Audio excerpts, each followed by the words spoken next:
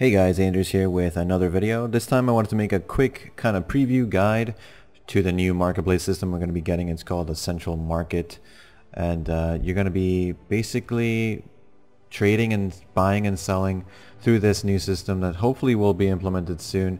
It's almost done on the test lab servers, which is where I am right now, Global Labs, and essentially the way you access this marketplace system is through the main menu. Central Market will be here. You can kind of see what items are listed here, okay?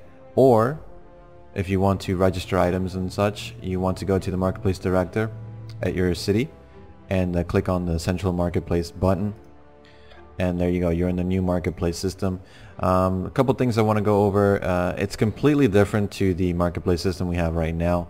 It's a lot better in terms of how it works. Essentially right now in our old marketplace system, we sell things on the market and then another player buys that item. That's it. We get taxed, of course, and that's how it goes, player to player trading in a sense.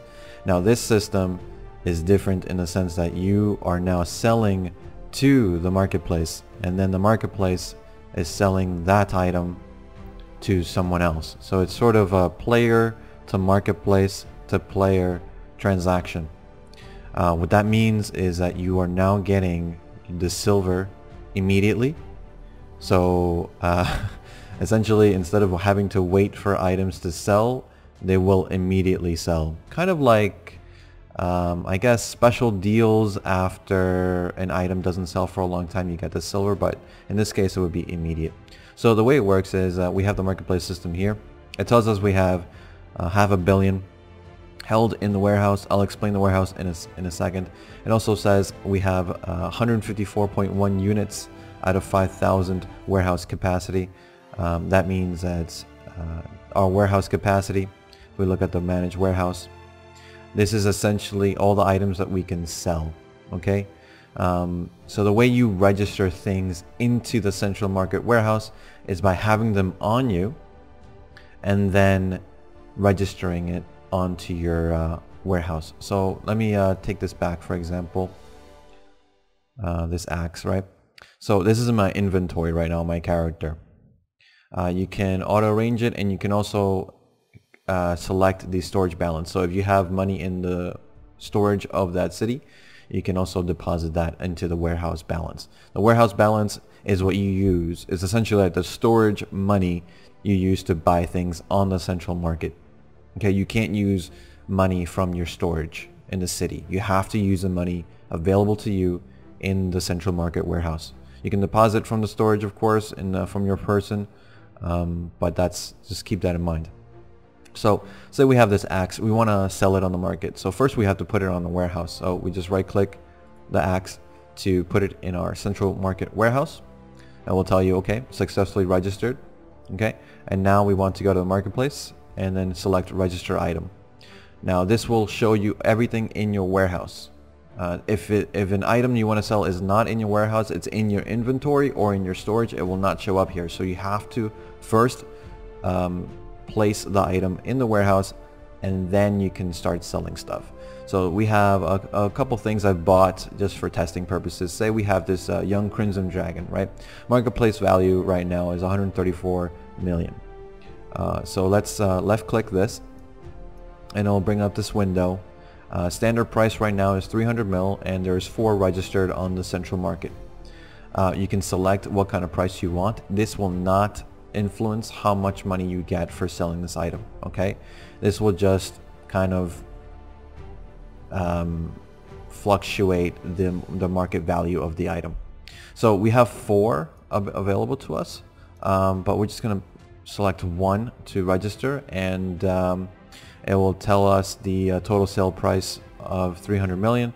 Say register item, and then you have sold the young Crimson Dragon for 253.5, so around 250 million after taxes, and that's it. You automatically have that money. As you saw, our balance held in warehouse has increased because we've sold it, and that's it. If we want to buy things, we have to search for it, The search box right now is broken, so that will be functioning obviously when it comes out. But let's say we want to buy that back, right? Young Crimson Dragon, we look at this, it will tell you Young Crimson Dragon right now, the standard price is 300 mil. There have been 4,000 trades of this item, and there are 4,000 registered. That means there's 4,000 on the market for you to buy. You can select the desired price you want. It will tell you all the different price brackets that you can buy. So obviously you want to buy the cheapest one. So you want to buy 300 mil right there. Okay, so you can select the item grade. Obviously it's just a pet right now, so there's no item grade. And it will tell you exactly how much you're going to be purchasing, and it will use your balance. So say we want to purchase it, and there you go. It used the balance and it told us that we have purchased it. If we go to our warehouse menu here, it will tell you a history of what you've purchased and what you've sold. Okay, and it will be in your warehouse. So we had 3, now we have 4. Another thing to note is that if you're looking to buy weapons, so main weapons, let's go to, I think there were a bunch of crossbows and stuff. Okay, so we want to buy a crossbow. There's the Elsh, the Aswell, the Ein, the Seleth, all these different types, right? It will tell you if there's any on the market right now, and historically how many have sold of that type. There's 0 registered for Aswell crossbow, so it will show you that there's just nothing to buy. You'll notice this +0, +7. I'll go over that in a second. Let's go to the Elsh crossbow here. There's 5 listed in the market, but you might be asking, okay, wait a minute, it says +0 to +7, what does that mean? How many of each are available? Well, now weapons and armor have brackets when you sell and buy them. So if you sell a +5, it will be sold as a +0 to a +7 bracket. You'll get the +5 value, of course, and when someone wants to buy that item, you'll see that they are buying the base here at Elsh crossbow +0, it's 23,000. It will tell you you can select the item grade, so you can select the level up to +7.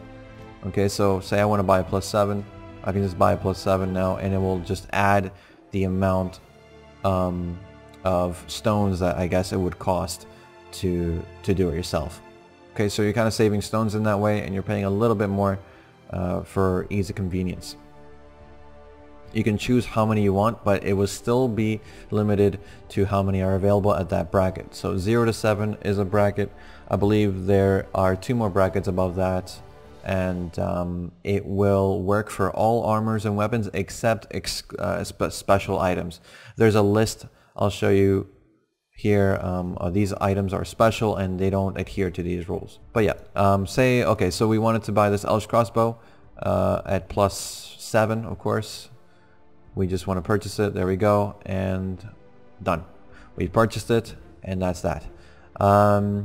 Pearl items, we don't know how they're going to work yet because of the way they work now is essentially there's no time until when they're registered, and pre-orders matter here as well.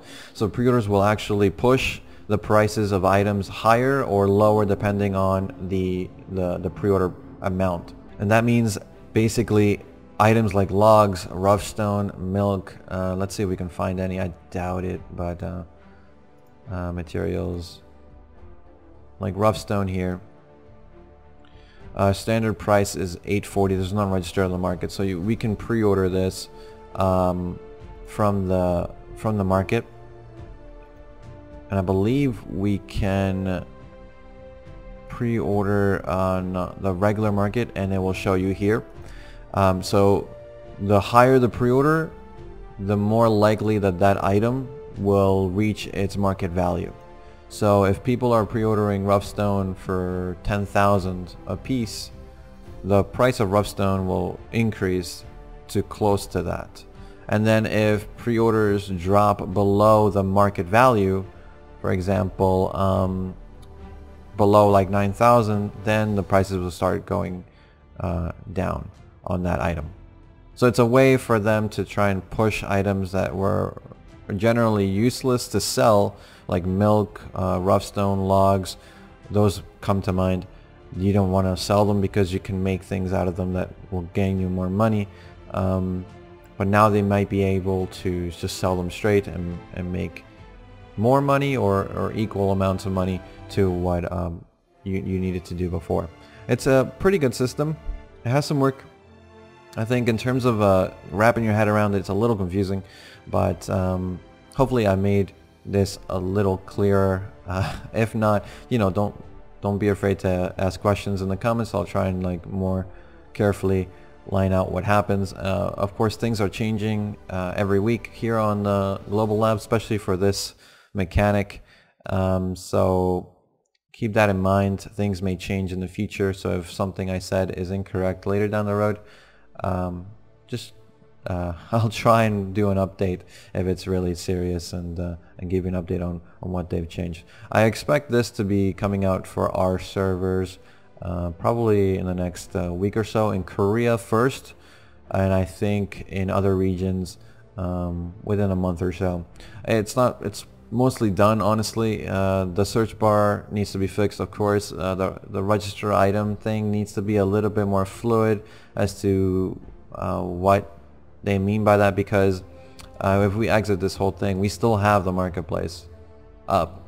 So the first thing I did was, okay, well, let me try and register an item. Wait, no, this is like the old system. I'm confused. My listings, wait a minute. I don't understand. Where's the new stuff? It wasn't very apparent to me. So the central market button maybe needs to be a different color or something, or if they're going to keep the old marketplace system, maybe separate it somehow.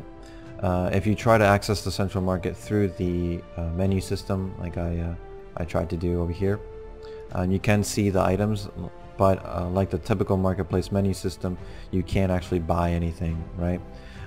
If you have a maid that is a marketplace maid, you can indeed pre-order, register, and buy things from the central market. So that works as you'd expect. And that's pretty much it, guys. Let me know what you guys thought about this video in the comments down below. If you have any questions, as I said, you know, don't hesitate to ask them in the comments, and I'll do my best to answer and make things more clear. And that's all I have for you guys. Thanks for watching. Thanks for listening. I'll see you guys in the next one.